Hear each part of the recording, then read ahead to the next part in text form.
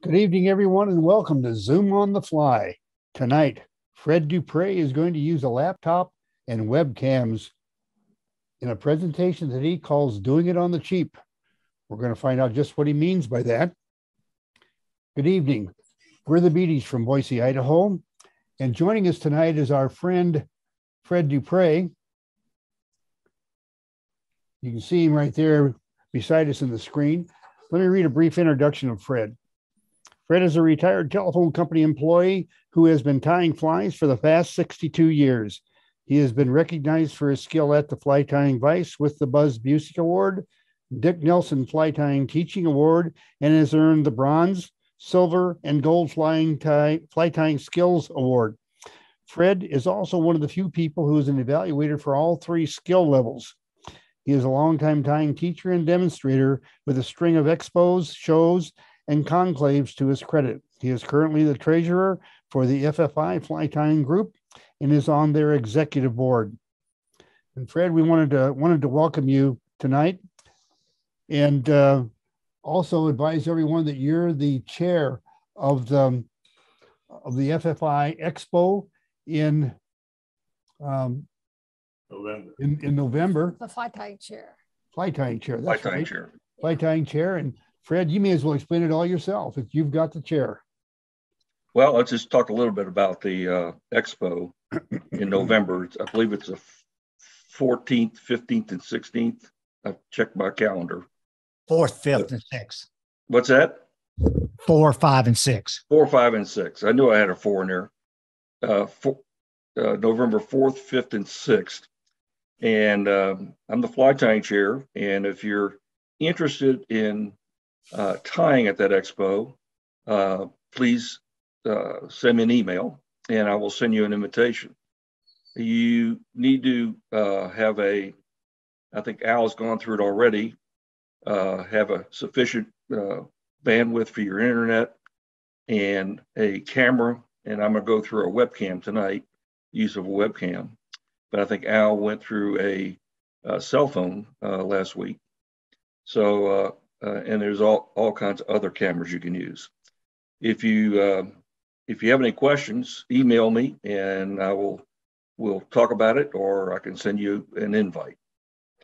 Tonight we're going to talk about something I just kind of fell into, to be honest with you. It was a situation where 5 years ago I moved from Arkansas, the banks of the White River, to Georgetown, Texas. And I live in a retirement community called Sun City. And so I started an FFI club here. And I also started a fly tying group. My fly tying group meets every Monday night from 7 to 9. And there's normally anywhere between 8 to 12 students. I've kind of capped it off. But when we started 5 years ago, I had to figure out, because I'm not a real techie guy, to be honest with you. I had to figure out, how am I going to project my tying steps up on the large screen there I had in the room. And I went out and bought a document camera. And unfortunately, that document camera does not have enough megapixels to give you a real good clear shot at projecting it up on a screen. So I went from that to a webcam, and I bought several webcams, trial and error. And unfortunately, I bought a couple that didn't work well. And I finally settled on a webcam that has a manual focus. The webcams that have autofocus, you're going to have some difficulty keeping focus on the fly as you move your hands around the fly. So tonight we're going to show you a manual focus. By the way, in 2020, this came in really handy with my fly tying group because we couldn't meet anymore in person. So I basically had to figure out Zoom, and we had Zoom tying classes. For the next 2.5 years. And today we've switched back to meeting in person, and but I still use this webcam and to project up on a screen. This webcam, and I'll show you what it looks like. Here's one right out of the box, and it has a tripod that you can extend the little legs on it, and it's a manual focus, and all you do is adjust the focus and to make sure it comes in nice and sharp on your screen. They were selling these 4 or 5 years ago for around $35. The last batch I bought were like $18, and I've given away several of these. The $18 were ones that were shipped to somebody and they didn't use it and they sent it back. So they claimed it was reclaimed or whatever, but they all work. So I now have 3 in the house and 3 of the same kind. So again, if you have any questions about these little cameras, shoot me an email. My email address is, if you got a paper and pencil, it is flytyrefred@gmail.com. That's FLYTYERFRED@gmail.com. So let me just kind of show you the setup I have. When we moved from Arkansas to Texas, we went from about 5,000 square foot house to about a 1,700 square foot house. So I do not have my own fly tying room. I tie flies in the kitchen. This is my wife's sewing room. And so let me just kind of switch the webcam around. This is the fly we're going to tie tonight, but I'm going to move my webcam around so you can see what's happening. I've got, my laptop right in front of me, and around here in the backside of the laptop, I have another camera pointed at the pattern sheet, and I have a light above, lighting above, and then I was showing now I have a little dollar light, LED light that I just put on the table right below the fly. Okay, anybody have any questions before I get started on tying a fly? Okay. Also, behind the fly, I have I do have a question. Sure. What brand name is the camera? It is. They don't make them anymore.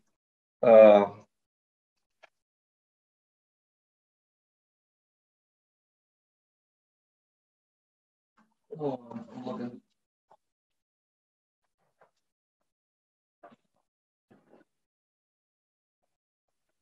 Called Stream Webcam. It's from China. But I would suggest you just I went on Amazon and you look for any webcam that is manual focus. Okay. And you're going to have to really, dig deep because there's very few of them being sold as manual focus. Most of them are autofocus. I'll also add one comment, Fred, because I bought some of the manual focus myself. I bought 2 of them off of eBay that looked like all the rest of them in the picture, but I said, darn, they only want $12 for them. What a deal.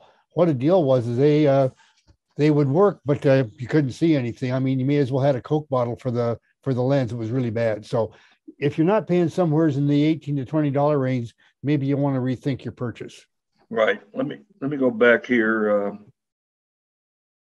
Another thing is lens wipes. It's easy to get your fingers on the lenses on these little cameras, and so I would suggest you clean off your lenses on the cameras and on your laptop. You'd be amazed on your laptop how many times you put your thumb up at the top, to close or open your laptop, and you grease up your camera lens up there. So, yeah, the fly we're going to tie tonight is a Rio Bandito. It was designed by Chris Johnson. Chris Johnson is the owner of Living Waters Fly Shop in Round Rock, Texas. We have a fish down here in our rivers and creeks. By the way, our rivers and creeks are super clear, and so you really have to stock fish. One of these fish is a Rio Grande cichlid, and essentially these are fish that you can buy at a fish store and go in your aquarium. People have dumped their aquariums in the rivers and streams around here, and these fish have evidently taken off. These same Rios, you can catch them in New Orleans and Houston, Florida. They're all over the place. They're sort of a neat fish. They're like a bluegill on steroids. And when you fish this fly, you sight cast to them. And so you look for one or more Rios together, and then you cast past them and slowly drag the fly into its vision. And just then once it's there, you just let it sit. There have been times when I've let it sit for 2 or 3 minutes before the fish actually took it. So they just don't go out there and, like a bluegill, gobble it up. They'll look at it for some time. So if you've got a cell phone, you might want to take a picture of this pattern sheet. So I have basically my camera, the fly, and then behind it, like Al did last week, I have a piece of foam board. In my case, it's a very light aqua blue, and it's a background. So this is the fly we're going to tie tonight, the Rio Bandito. First thing to do is the hook is a TMC 403 BJT size 12. And the thread I'm going to use tonight is a UTC 70 denier burnt orange. So I've already got the bead on the hook. It's a slotted bead.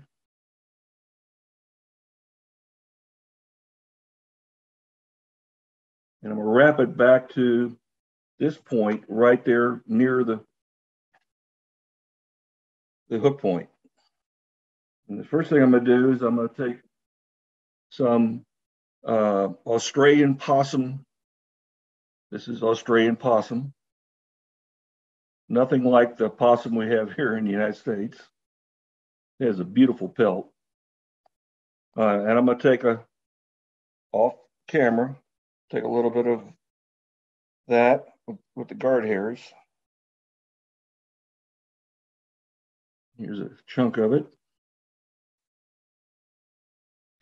Then I'll pull the underfur out, set it aside.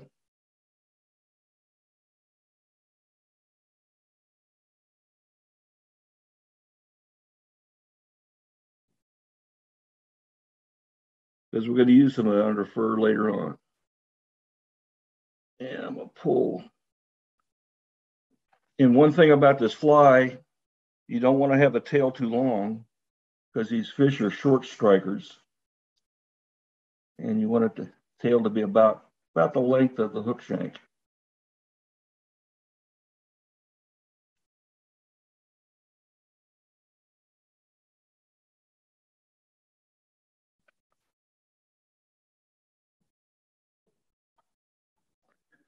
Next, we're going to use some silly legs. And this is a pumpkin color, silly legs. basically rubber legs. And you're going to fold the length of it in half.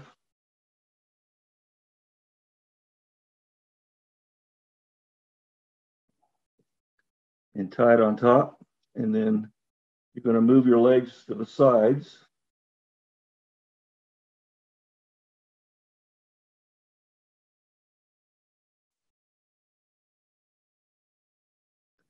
And then remove the waist.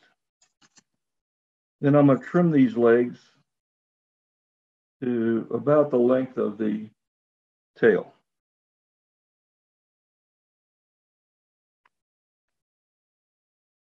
Tie it down a little bit more.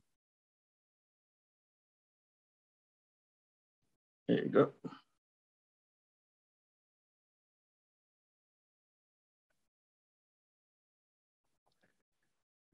Okay. For the body, we're going to use Australian possum underfur with some guard hair. So I'm going to flatten my thread out by spinning it counterclockwise.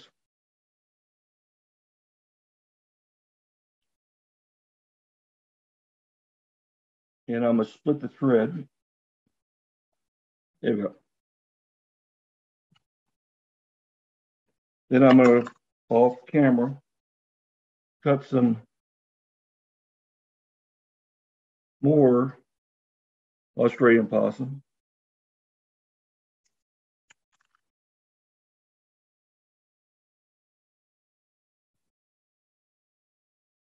And I'm going to take some of that fur that I had before that we took off the bottom, the under fur, mix it around.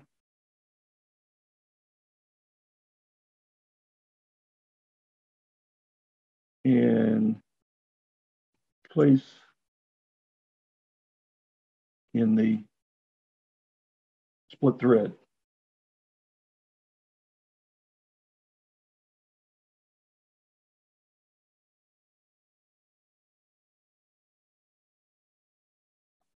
Then I'm going to take some guard hairs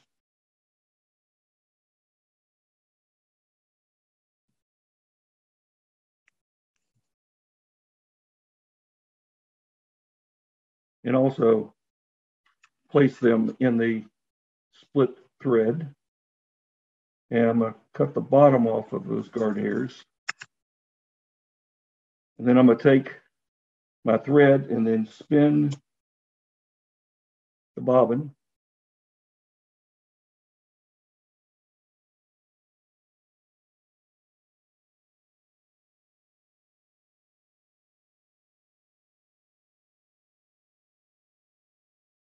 Spin it some more. Tighten it up.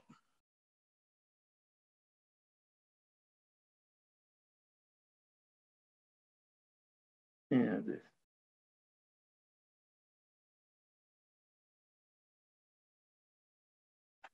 okay, let me shorten my thread.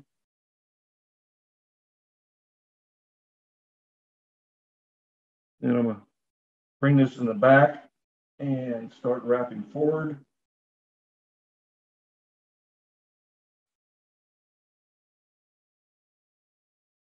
When I get up the front, I'm going to start pulling those fibers back.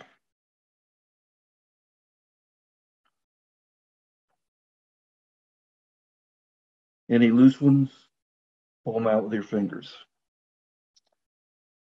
And essentially that is the fly. What I'm going to do is I'm going to whip finish this thing off, and then I'm going to give it a trim. Because this fly is designed to go upside down.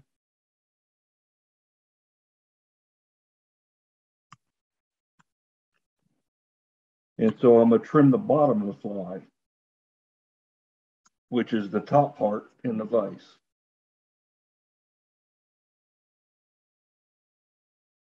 Just like that. So the fly floats just like this. And that is the Rio Bandito. Okay. The next fly is called a carpet bomb. And this fly was designed by Matt Bennett. Matt used to work in the Living Waters fly shop. He was one of their fly designers. And this fly uses a Gamakatsu SL45 size 4, 70 denier chartreuse thread, large B chain black for the head. The tail is olive brown marabou. Legs are using barred root beer again. Dubbing is Cohen's carp dub, olive barred. And there's a wing, which will be olive brown marabou and Cohen's carp dubbing over the marabou. This is what this fly looks like. It rides like this, hook point up. A lot of the flies we use down here are, we design them to ride hook point up, so they would be semi-weedless. This was designed as a carp fly. It has turned out to be a bass fly as well in our rivers and creeks, as well as a bluegill fly. By the way, the prior fly, the Rio Bandito we tied, it's one hell of a bluegill fly. But this was originally designed as a carp fly, but it's a deadly bass fly as well. So.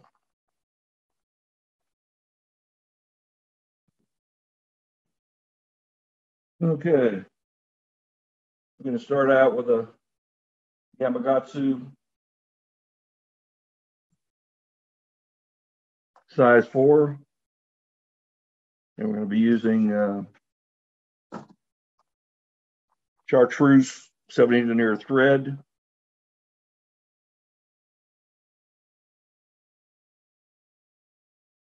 And I'm just going to put a thread base down right to the bend and come back up.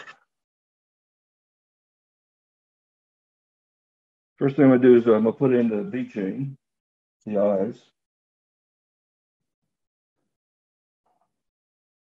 And the way I like to do V chain, I'll just set it sort of diagonally on top of the hook shank, and I'll do 1, 2, 3, 4, 5, 6, 7, 8, 9, 10 wraps one way, then pull it back 1, 2, 3, 4, 6, 7, 8, 9, 10 the other way, and then I'll do underlying wraps to tighten it up, and then advance my thread to the rear. And then I will either put super glue or some type of varnish lacquer on the thread wraps so they won't move on you. Stop me if you guys have any questions. Okay, we're going to be using some olive brown marabou for the tail. Again, the tail is going to be about the length of the hook shank.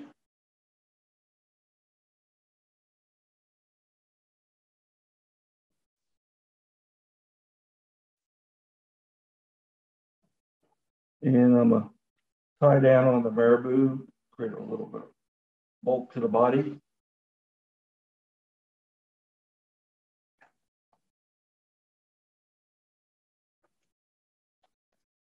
And then I'm going to add some ribbing wire, which is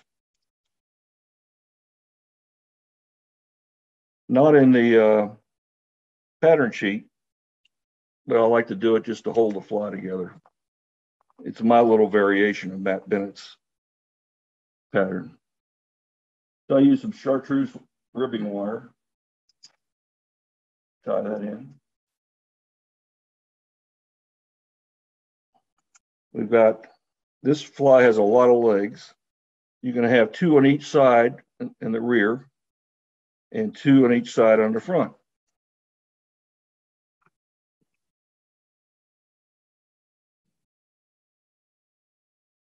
tie 2 over there.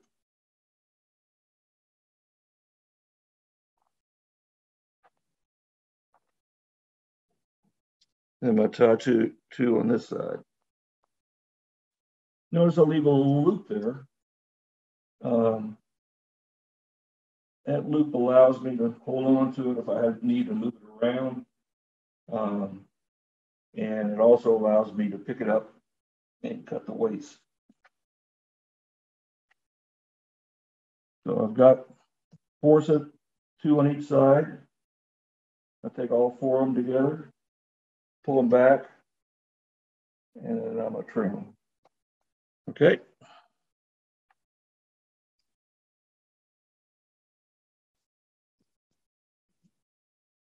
Next, we're going to do a, the first fly we did a split thread dubbing technique.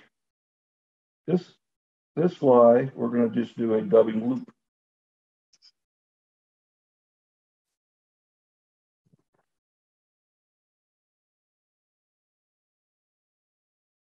So I make a loop.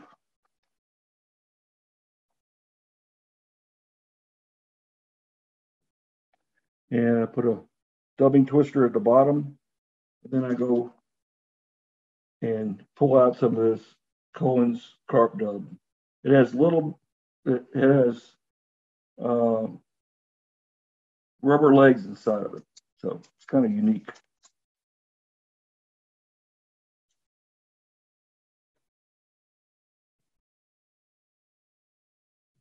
So I'm going to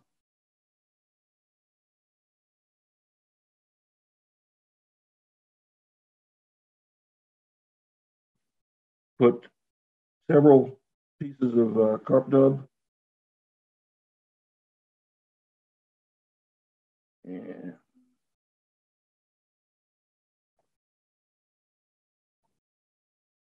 then I'm going to spin my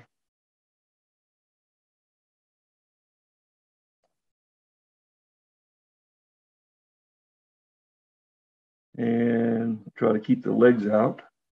Then I'm going to basically wrap the body.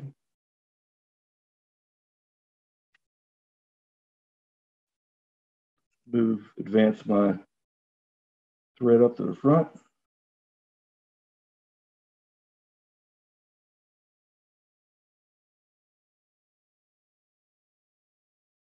And this is a little thick body.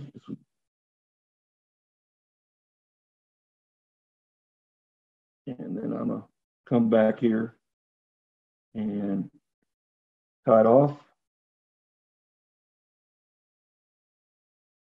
And then remove the waist.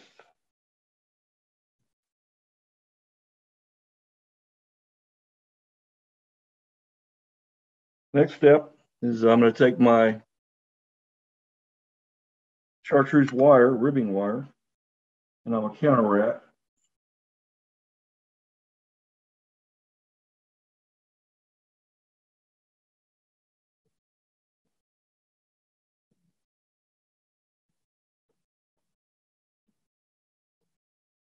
And that should do it.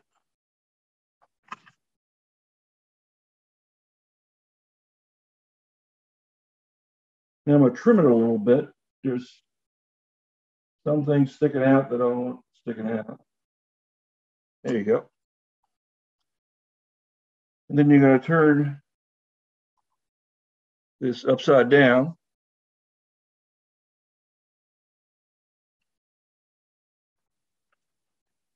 Let me see, hold on a second.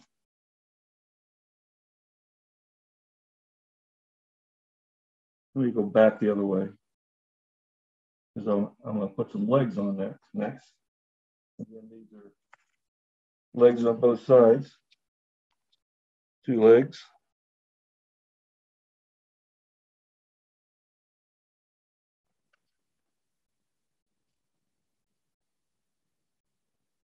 Two on that side.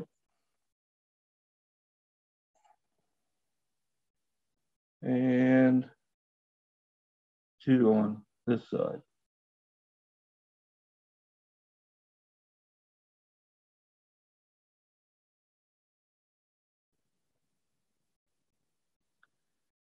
I'll trim that. And I'm going to pull the legs back and trim them the length of the tail, like that. Now I'm going to turn it upside down. This is the way the fly rides. And the first thing I'm going to put in there is some marabou, sort of a beard. It's going to cover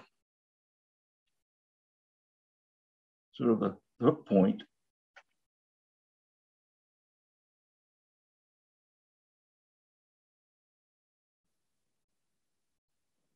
A little pinch wrap.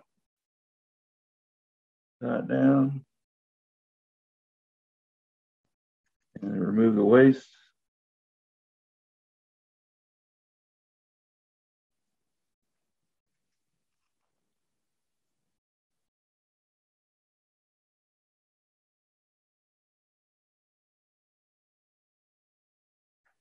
And then one more material. We're going to take some more of this carp dub, and we're going to take a small piece of it, and we're going to align it. So we're aligning all the fibers by pulling it and aligning them. There we go. And we're going to put that piece right here.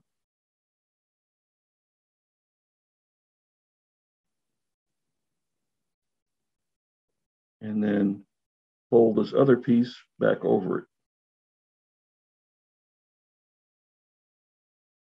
And then tie ahead.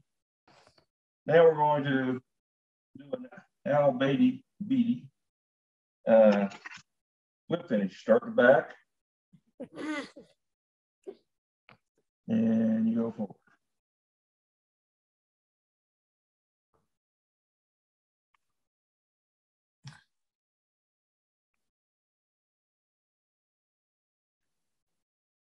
And there's the fly. Anybody have any questions? The way you fish this is, if you're fishing for carp, again, carp for us down here in Texas is like freshwater bonefish. And you don't blind cast for carp. You actually find them, swimming in shallow water, anywhere up to a knee-deep type water. And then you cast it slightly past it, in front of it, and you pull it very slowly, much like the Rio Bandito. And you just let it sit there. And if he doesn't take it right then and there, then you just make a little short strip, and then you've got him. Okay. Anybody have any questions? Not a question, but I'll guarantee you might call that a carp fly. But when we lived in Montana, I'd pound the banks for brown trout with that any day of the week. Well, that we haven't done that yet down here, so not too many brown trout in Texas. I can tell you one of the funny things about the trout in Montana as compared to Idaho. When we lived in Montana, if you didn't have rubber legs on, you weren't fishing. And there you go. And then along comes a move to Idaho, and if you got rubber legs on, you scare them into the next county. So depends on where you're living. Right. Are you ready for the spotlight to come off? Or you? Yep, I'm done.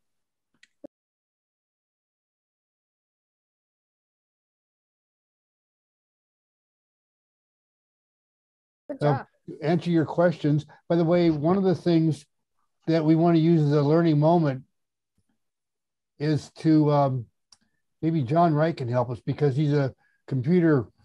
He works on computers for his day job, and you were having some trouble with your cameras tonight.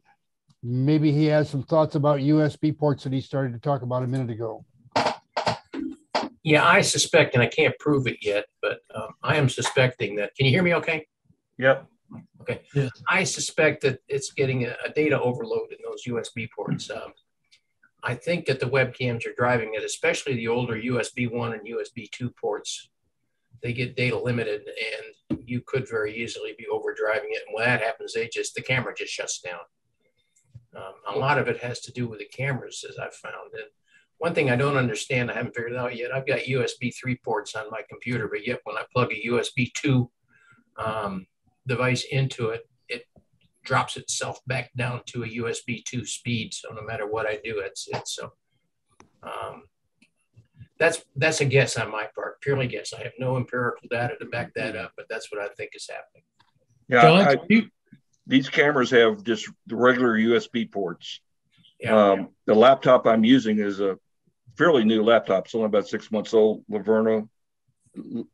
Lenovo, IBM, yeah. Yep. John, could you talk about the difference in the USB 1, 2, and 3 and how we can determine what we've got? Yeah, it's pretty easy on everything. The 3 has a blue port, and I don't have one handy with me right here, but yeah, if you look at the port on your computer, if you see a little, all the USBs have a little like a plastic tab in it that fits into your plug. Right. The ones that are white are 2, the ones that are blue are 3. And the big difference between them is really the speed. The USB 3 is up. I don't have my notes with me, but it's about 4 or 5 times faster than a 2. And technically, you should be able to drive 2 cameras on a USB 3, but I have yet to have that success. I'm running into the same problem that Al's running into with 2 of them. Yeah, here's 2 USBs. Yeah, that's the male port that goes into the connection on the one on the white one is a USB-C connector. Okay, is that better than the other one? It's just a different interface. Okay.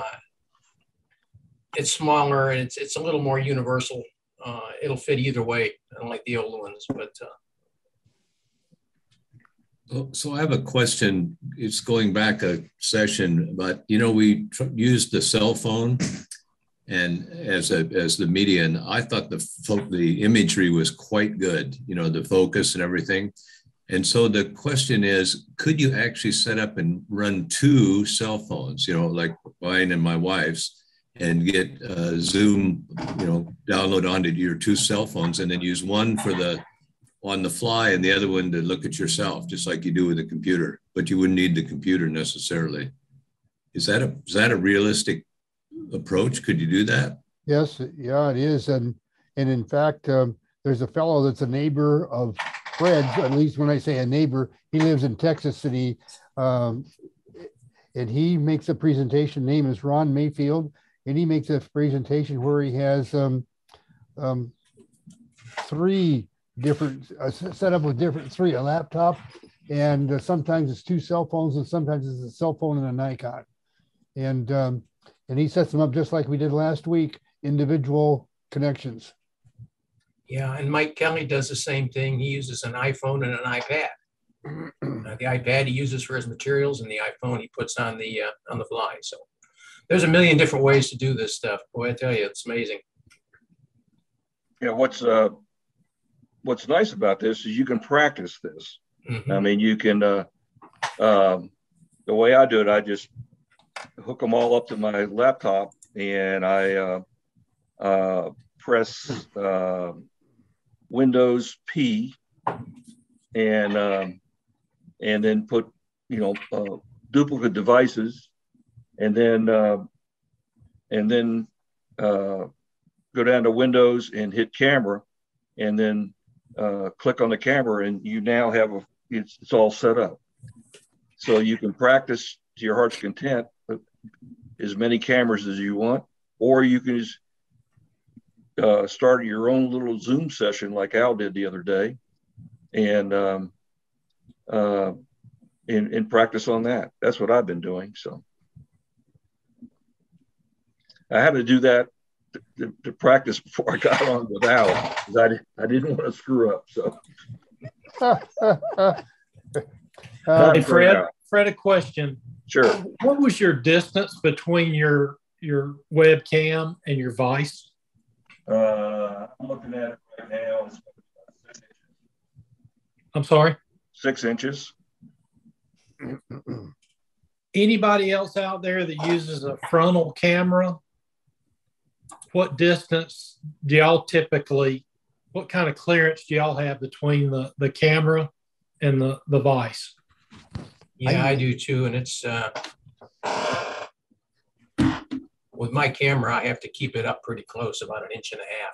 And I can show you what that looks like. Wow. There it is right there. That's my USB cam hooked up and looking at my vise. And I keep it on the other side just because it's a manual focus camera, as Fred recommended. And I really like the manual focus. So. Okay, so you're not working around it. No, I'm not. I tried that with an iPhone. And although the iPhone gives an amazing picture, the bulk is just too big for me to work around. I got my big fat fingers won't keep hitting the camera. So I just checked mine, and in fact, this one right there, I'm 5 1/4 inches behind it. That's the front of the lens, you know. That's a Nikon, so it's the lens is what's sticking out there, and I have to work around the lens, and that's what it is. David, there's my frontal camera. I'm about 8 inches out, but I use a macro lens.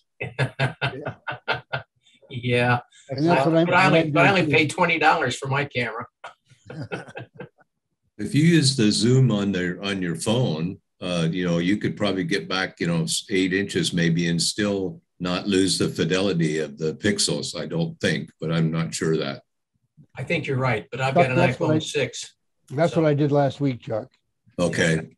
Will I think Bush, newer iPhones will let you do that real well. My old iPhone 6 won't. Will Bush uses an iPhone 12, and it's some of the best quality video I've seen. Yeah. Yeah, that's what Mike Kelly's using, and it's amazing.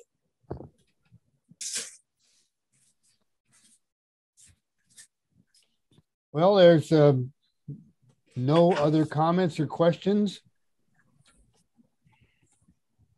Again, if anybody's interested in tying at the virtual expo, send me an email, flytierefred@gmail.com. And if anyone wants to practice with someone before they contact Fred and go through the evaluation process with him, right? You all got my email address, and I'm here through the day and more than willing to work with anybody that wants to get tuned up for the virtual expo. And if nothing else for this week, next week, we're going to be more into a discussion format. I don't know what I'm going to do yet, but we'll tie a fly just to call it a fly tying Zoom presentation.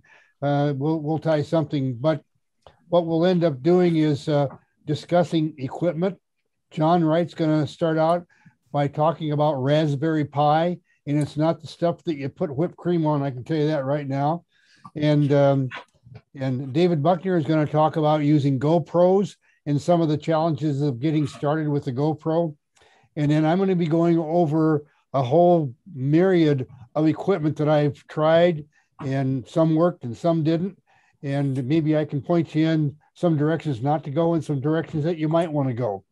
For example, I'm using a switcher right now, similar to what Jack Gillis has, except mine is the baby version of his Papa version. But had I had this, I would not have had to purchase a $1,600 gaming computer a couple of years ago. I could have bought this $500 attachment to a regular computer. But when you don't know, and you do what you got to do. So now I got both. So I'm in good shape. But bottom line is there's some things you could spend money. Another thing is an Elgato Cam Link. We'll talk about those next week. But they cost about $100, and you can get a really good one that does the same job for about $25. Now, yeah, that fly I got in the vise now is it's 3 inches away. 3 inches, you said? Yeah, that's a fixed. Okay. Yep, 3 inches. That's pretty close if you're trying to make a long wrap of dub thread or something. Yeah, sometimes you have to put your finger in there and make an L shape to get it around there. Yeah, I understand. I had to do that too. It's hard on dubbing loops. Yeah, for sure. Anything else, guys? Yeah, this is Michael for Al and Fred. I do a fly tying session once a week for Sierra Pacific fly fishing. And we're both in person and on Zoom. We simulcast and use a totally different setup that I'll send to the two of you and take a look at it, see what you think. Michael, please do in detail if you can. We'll cover it next week. Are you going to be signing in next week? If I'm nearby, I will. Well, if you can, great. If not, we'll have your data and we'll give you credit for it and tell everybody how you're getting all hooked up. So, you know, Fred's using a couple of webcams and I'm using a couple of Nikons. So it's a whole lot of different things that you can do. And I think Jack Gillis has got about 8 cameras down there in his studio all hooked up. And are they all Sonys, Jack? No, I've got a couple of Nikons, 2 or 3 Sonys, and a couple of webcam handy cams. The Sonys. Handy cams, okay. Yeah, that's what I'm using is handy cam. When else says he has a couple of cameras, that is understated. Well, I've got 6 hooked up Makes right fun now. of my Actually, age. so. I've got just as many. Anyway, guys, next week, same time, same station. It'll be the last one. Remember, I'm here for anybody that wants to practice before they go for the actual evaluation from Fred. And Fred's got something he wants to show us. Let me spotlight Fred. Yeah. Just a minute here. I forgot to show this to y'all. Okay, spotlight. Here you go, Fred. When I have the camera pointing toward me and you're using your shirt as the background, I used to have to worry and wear a shirt that's muted like this one. But I threw this in my fly tying kit. It's you can just, it's a bib, like an old person's bib. Where We are old people, Fred. What are you talking about? I thought that was a breakfast bib. Oh, okay. Anyway, it's a good background. It really is. So I bought them in 3 different colors. So that is a great tip. The white collar and everything. It's not it's not a bib, it's a modified drool cup. Oh, okay. Drool rag. Oh, Chuck, you know, looks like a priest. All of us will need one sooner or later. Okay, well, my thanks to everyone. You all have a good evening, and we'll see you next week. It'll be the last one, and from there, we'll hope you all be enjoying your summer. And we're Very going good. fishing. Thank you. Bye, lines all. Bye-bye. Good night, everybody. Good Bye-bye. night. Good night.